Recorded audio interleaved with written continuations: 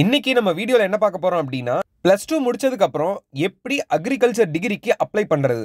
இப்போ அக்ரிகல்ச்சர் டிகிரியை பத்தியான அவேர்னஸ் ரொம்ப அதிகமாகிட்டு இருக்கு அப்படிங்கிறது நமக்கு எல்லாருக்குமே தெரியும். தமிழ்நாடு அக்ரிகல்ச்சரல் யூனிவர்சிட்டி இவங்க தான் தமிழ்நாட்டில் university grant commission approved university agriculture படிக்கிறதுக்கு.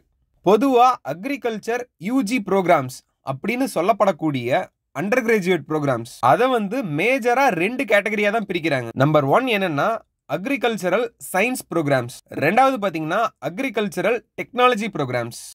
இந்த அக்ரிகல்ச்சரல் சயின்ஸ் ப்ரோக்ராம்ஸ் அதுக்கு கீழே என்னென்ன டிபார்ட்மெண்ட் வருது அப்படின்னு பாத்தீங்கன்னா B.Sc அக்ரிகல்ச்சர், B.Sc ஹார்டிகல்ச்சர் தோட்டக்கலை, B.Sc ஃபாரஸ்ட்ரி வன இயல், B.Sc செரிகல்ச்சர் பட்டு வளர்ப்பு சம்பந்தமான படிப்பு, அடுத்தது B.Sc food nutrition and dietetics, B.Tech agricultural engineering, agricultural technology programs அது என்னென்ன இருக்குது அப்படின்னு பாத்தீங்கன்னா B.Tech food technology, B.Tech biotechnology, B.Tech energy and environmental engineering, B.Sc agri business management. இதெல்லாம் அக்ரிகல்ச்சரல் டெக்னாலஜி ப்ரோக்ராம்ஸ் கீழே வருது. இதுக்கு எப்படி அப்ளை பண்றது அப்படின்னு பாத்தீங்கன்னா முழுக்க ஆன்லைன் மோடு தான். தமிழ்நாடு அக்ரிகல்ச்சரல் யூனிவர்சிட்டியோட அபிஷியல் வெப்சைட்ல தான் உங்களுக்கு அதுக்கான டேட்டாஸ் கொடுப்பாங்க. அது கவுன்சிலிங் அண்ட் மேனேஜ்மெண்ட் இந்த 2 வகையிலுமே அட்மிஷன்ஸ் பண்றாங்க.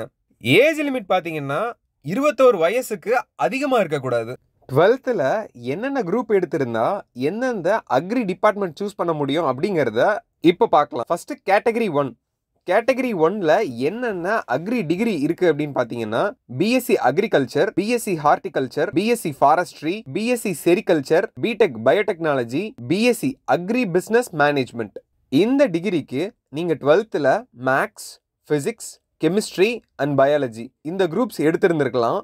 அல்லது physics, chemistry, biology with any one of the following electives.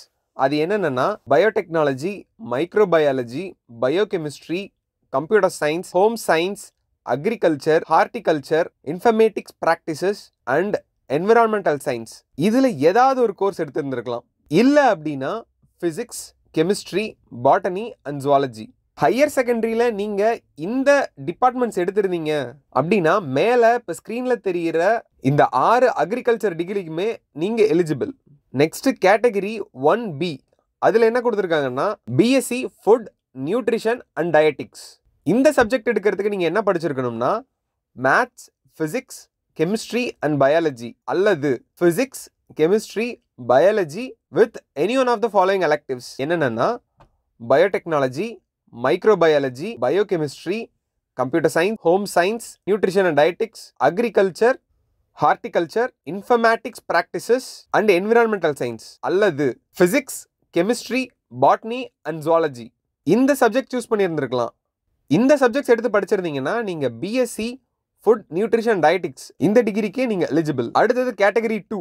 அதுல என்னென்ன டிகிரி இருக்கு அப்படின்னு பாத்தீங்கன்னா B.Tech agricultural engineering, B.Tech food technology, B.Tech energy and environmental engineering. இந்த டிகிரியை சூஸ் பண்ணோம்னா நீங்க higher செகண்டரியில maths, physics, chemistry and biology இந்த குரூப் எடுத்திருக்கலாம். இல்ல அப்படின்னா maths, physics, chemistry and computer science இந்த குரூப் எடுத்திருந்திருக்கலாம்.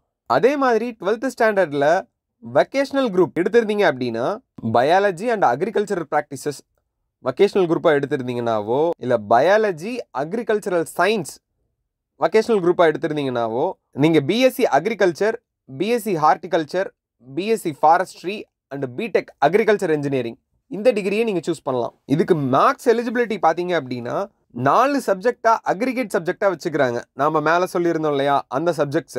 ஓப்பன் காம்படிஷனா இருந்தா 55% இருக்கணும், பேக்வர்ட் கிளாஸ்க்கு 50% இருக்கணும், MBC அண்ட் DNC அவங்களுக்கு 45% இருக்கணும், scheduled caste and scheduled tribes அவங்களுக்கு பாஸ் இன் குவாலிஃபையிங் எக்ஸாமினேஷன் இந்த 4 ரெக்வயர்ட் சப்ஜெக்ட்ஸ் அது மட்டும் போதுமானது. மோட் ஆஃப் செலக்ஷன் பாத்தீங்க அப்படின்னா online, offline and spot admission.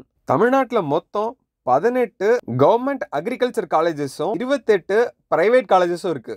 இப்போ உங்களுக்கு ஸ்கிரீன்ல தெரிகிற இந்த ஃபீஸ் ஸ்ட்ரக்சர் தான் பாத்தீங்க அப்படின்னா agriculture டிகிரிக்கான fees structure. Science and technology ப்ரோக்ராம்ஸ்க்கு தனித்தனியாவே கொடுத்துருக்காங்க.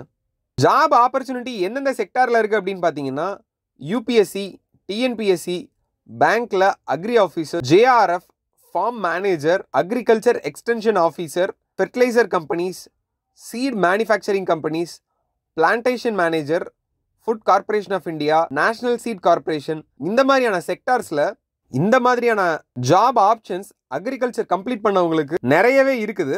உங்களோட ஃப்ரெண்ட்ஸ் அண்ட் ரிலேட்டிவ்ஸ் யாராவது 12th கம்ப்ளீட் பண்ணிட்டு என்ன படிக்கலாம் அப்படின்னு ஒரு சர்ச்சில் இருந்தாங்க, ஒரு தேடலில் இருந்தாங்கன்னா கண்டிப்பாக இவங்களுக்கு அந்த வீடியோவை சென்ட் பண்ணுங்கள். தேங்க்ஸ் ஃபார் வாட்சிங் த வீடியோ.